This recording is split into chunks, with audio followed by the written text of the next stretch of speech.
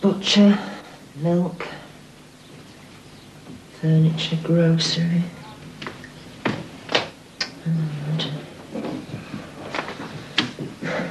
Come on, Avril, put your coat on. Right, pay attention, Avril. That's 5 shillings for the butcher, half a crown for the milkman, and a 10-shilling note for... Well, I suppose you can have a threepenny bit each this week. How much does that leave me for a bit of fish, Avril, and to a £1 note? Who's 10-shilling note for? Drage's Fine Furniture. It's the monthly repayment on our bedroom suite. It's a lot of money. It's a lot of furniture. Come on, Avril, work it out. But you haven't got a £1 note. I know I haven't got a £1 note. £1 notes have a habit of getting broken into. How much is 18 shillings from a £1? Oh, that's easy. Hurry up, Avril, we'll be late. 2 shillings. That's right. There, and you all the time. 20 shillings make £1. 12 pennies make 1 shilling. I know all my tables. Here you are then, threepences. I'm older. I ought to have more. There is no more, love. Perhaps when Jimmy gets a proper job. In the meantime, you'll have to be content. Now, come on, off you go. Have you any library books due back? Oh, Mum, I love my note. All right, love, bye-bye. Goodbye. Oh, Mum, there's an handle of Brazil under the bed. Oh, Patricia, that's just how things get lost and have to be paid for, putting them in silly places. Bye, Mum. Bye. Spring 1937. We are still recovering from the Depression. During the last few years, up to 3 million people have been out of work and on the dole. There are still long queues at the labour exchanges. Over 1.5 million are unable to find jobs. Unemployed men have marched to demonstrate their plight as the men of Jarrow marched to London last autumn. When a local factory closes its gates, poverty strikes a whole neighbourhood. But there are new job opportunities in light industry, although people may have to leave home to find work. And this spring, a new king, George VI, is crowned, and his elder daughter, Princess Elizabeth, is heir to the throne. Will life for the British people take a turn for the better during the reign of George VI?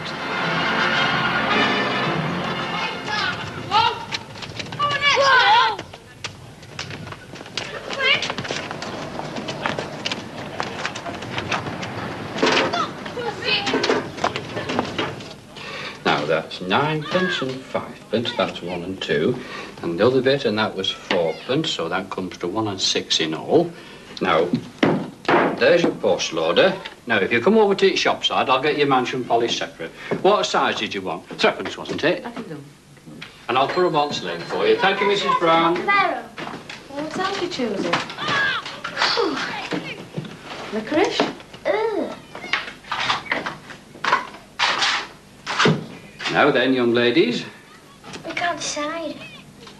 How about... Would 2 ounces of Mentos divide equally between us? Well, we'll see, shall we? That's it. A tuppenny tube of fruit pastels, a tuppenny bar of chocolate, and 2 penny with the Mentos. Yeah. Very well. And if the Mentos aren't even numbers, you can always buy 1 in half.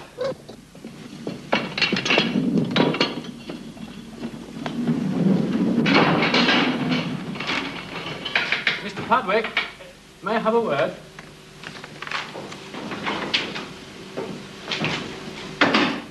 Arthur Hodgkins. I don't know if you remember. Used to be clerk at Halliwell's, didn't you? That's right. Yeah. Before you were made up to postal supervisor, that was. You were more on the counter in those days. Well, what can I do for you, Arthur? It's my eldest, our Jimmy. He's left school and been looking for work since Christmas. And he's keen and obedient, and I wondered if... How old is he now? 14. But I don't want him going down a blind alley. You know, a few bob a week for a couple of years and then the sack so as his employer can have another school leaver as cheap labour. I'd like him settled in a job with prospects. Well, he could do worse than the Crown Post Office then. I'll let you know. There may be a boy messenger wanted. They give him a start. Oh, it's what he needs, a start. He'd make his way, give him a start. Well, can't promise anything, mind. We've a lot of youngsters applying. No. Well, thanks, Mr. Padwick. No name. No address. If you're lost, you'd be better off following somebody else. I can't help you. I might have to go away and live in Birmingham. These will have to go back to the library today or else. We've better things to do with our money than pay library fines on overdue books, haven't we? Oh, look. Here's your big brother's stamp catalogue. I don't know, Edward. Whatever shall we do without him? We don't want our Jimmy to go and live in Birmingham, do we?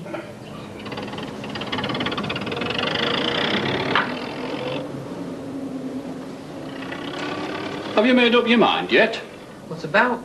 Juvenile transferring scheme. Weren't they going to find you something? I'd rather find something myself than stop here. No jobs in this week, though. What would you do if you went to Birmingham? Work in a bicycle factory. There's a job there to go to, all right. They pay you fair. Who do? Ministry of Labour. They pay you fair, put you in approved lodgings, top up what it costs for your keep, and give you at least £4 a week pocket money. It's more than I've ever had in my life. Hey, I'm surprised you don't jump at chance. With what you know about bicycles already, you'll be managing director before long, I shouldn't wonder. Not that I want to lose you, but you can't turn it off with only a paper round. I'd take you on here, only me and the missus can manage this between us. Aye, I know. It's the same everywhere. But I'll have to find something soon. I can't stay living at home and not paying enough for my keep. It's not fair on Mum and Dad. Oh, heck. He's still here. He's a grand dog. You want to try and find the owner, there may be a reward. Aye. Now, I wonder who that can be. Rag and Bell Man or the fish cart? Should we have some nice fish pie, Edward? If it's rag and bones, we've none to spare, have we? We need them, don't we, love? You've been a long time. Aye, I did 2 rounds. Oh, good. Milton's in passage, you what's paying? All right, look, keep an eye on Edward for me, will you? Come on, give us your hand. Put your glove on, shall we? You think the unboxing was what you are to these? Come on, let's have your hand then. When I'm rich, I'll get you a big pair of boxing gloves. Do you want one? Well, you just have to wait then, won't you? Come on, It's breakfast, it does it. With 6 of us, we go through such a lot of milk. Well, go and get yourself a bowl of cereal, love. You've had nothing yet today. Come on. By the way, what's that dog doing outside the back door? It's a stray. It keeps following me. Oh, don't encourage it. It's all right. Take him to the police station. You mustn't let him get attached to you. We can't afford to keep him. He just wants a bit of company, that's all. What's wrong, love? Nothing. Oh, you want more than that, Tom. I don't. You're being silly. Well, it's just that I might as well have stayed on at school for all the help I am. Now, listen.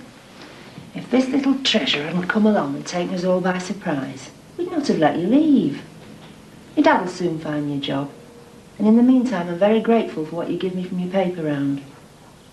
You'll pay for your papers while you're here, Mr. Padwick. That's right. News Chronicle, John Bull and the Radio Times. And your lad's Hotspur, 2 weeks.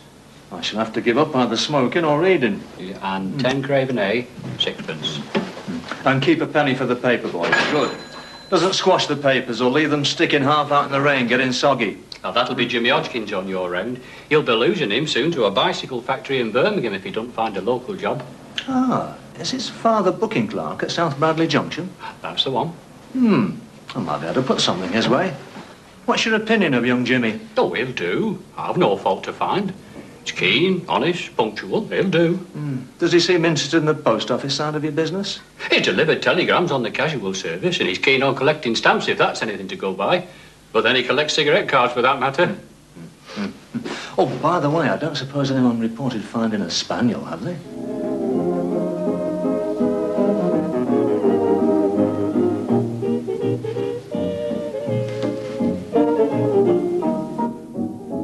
Have you ever been lonely? Have you ever been blue? Have you ever loved someone just as I love you?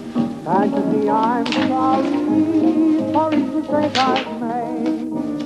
Can't you see I've changed?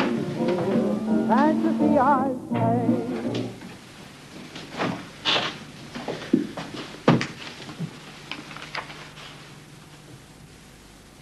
April 28th? It's today.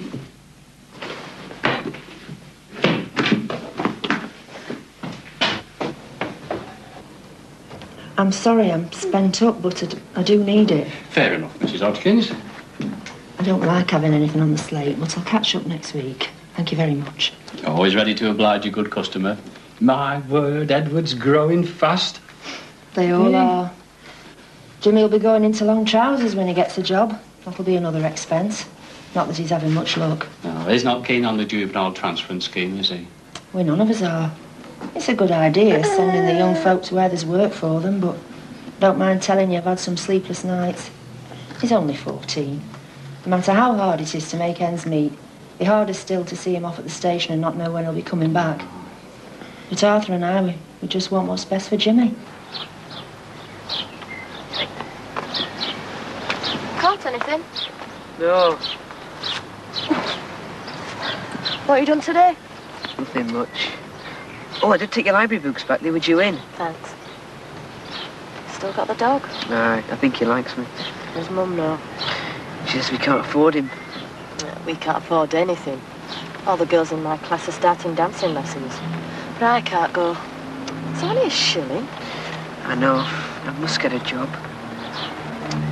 He's not starving, is he? I bet he's got a good home somewhere. I bet his owners are worried, wondering what's become of him. I never thought of that.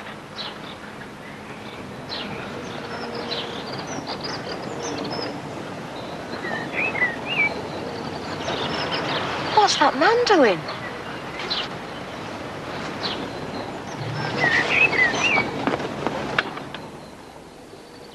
It was going to drown it. Oh, love, I know how you feel, and it's a lovely kitten, but... I know, we can't afford it.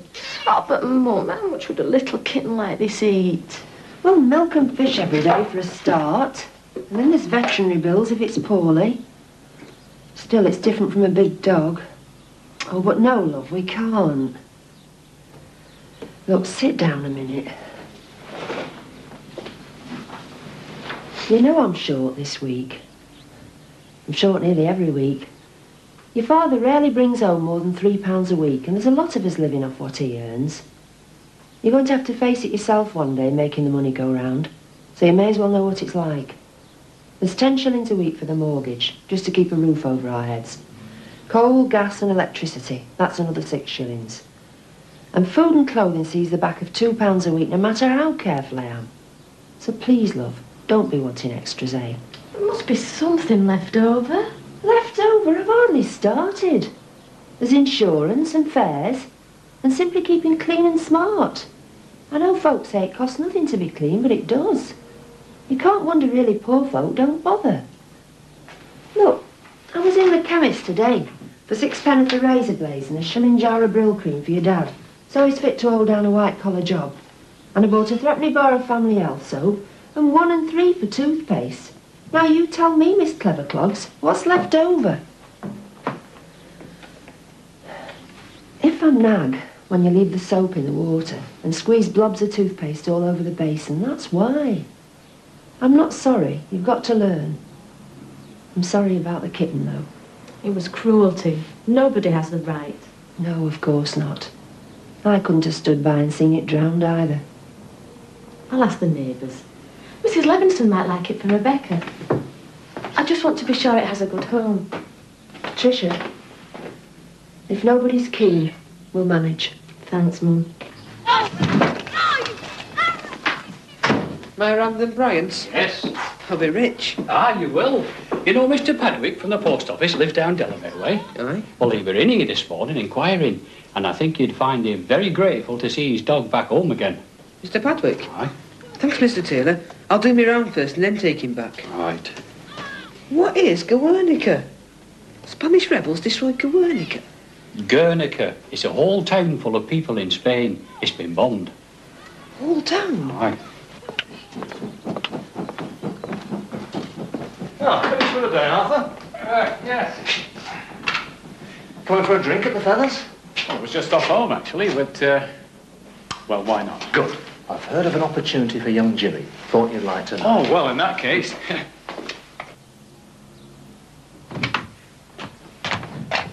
Edward in bed? Yes. It's all right. The Levinsons are going to keep the kitten. Oh, I am glad. So I can play with it and watch it grow up. That's nice. Your dad's late, and Jimmy. I can't think why. The tea's ready. Why? What's the matter? You know, you saw me put that 10-shilling note in that envelope this morning. Yes, the instalment on the furniture. Well, it's gone. Lost. I don't know what I'm going to do. I was going to make the repayment on my way back to the library, but then Jimmy returned the books. I think it's in one of them. He couldn't know. He meant well. Someone might have found it. We can always ask at the library. I don't like to. It's shameful admitting you've got furniture in the house that hasn't been paid for. They try to keep it quiet when you're buying on hire purchase. They deliver in a plain van. I only hope they bring a plain van when they take it all away again, because we've fallen behind with our payments. Hurry up, you'll be gone if you don't. Have you sorted anything out yet? Yes. My fishing rod! You're not taking my fishing rod. Doll's house? No. I'm going to paint it and put those around the door. Hold on. I've already got 5 shilling from Mr. Padwick for taking his dog home. Can I have a look? Right. I know Edward's pram. Hurry up, Dad's home and they're already having a bit of a row. But we can't pop with Edward's pram. Suppose there's another baby. We won't, there isn't room. Not even if Jimmy does go to Birmingham.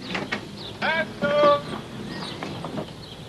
at the end of my tether, that's all. And it doesn't help you coming home all cheerful because you've been drinking. It was only half a pint of bitter. Arthur, anyway. listen. No, you listen. There's the rag and bone man. He might just as well come and take away all our shabby clothes and furniture because it's all they're fit for. Well, I don't know what brought this on, but you can cut it out right now. I know you do your best, but we're always so short of money. Then it seems to me as if our Jimmy's going to turn out to be the sort of man who spends his life on public assistance unless we turn him out of house and home and force him to go and live miles away. Just a minute. When I can get a word in edgeways, just be quiet. It's better to stay quiet. I've been having a drink with a chap called Padwick. And do you know what? I think I've got Jimmy fixed up here in Bradley. Oh, Arthur. Oh, there, no, don't be daft. We'll tell him after tea. No, you speak to him. I've got to swallow my pride and go to the library. Poor you. What a homecoming. I wish I could get a job too. No. I know I've still got Edward to look after, but women ought to be allowed to go on teaching after they're married. When I think of all my training going to waste and the salary, I could cry. We need so many things for the house. There's nothing needed in a home so much as a wife and mother. Ma'am.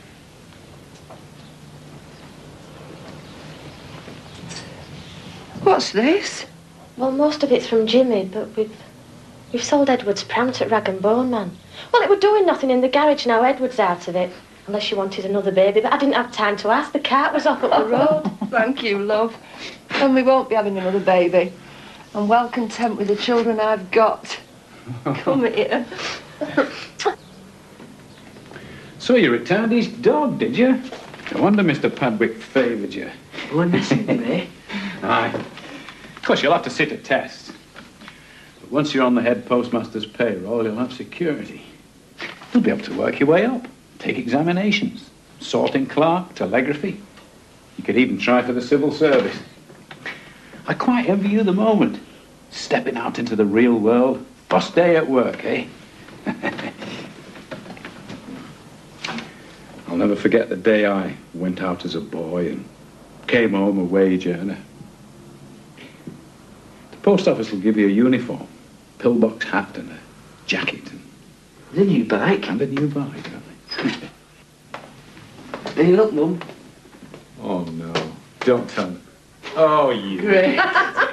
We'll see. I hear we're to buy you a pair of long trousers. Aye. Well, with what you've given me, that's one leg paid for. You see?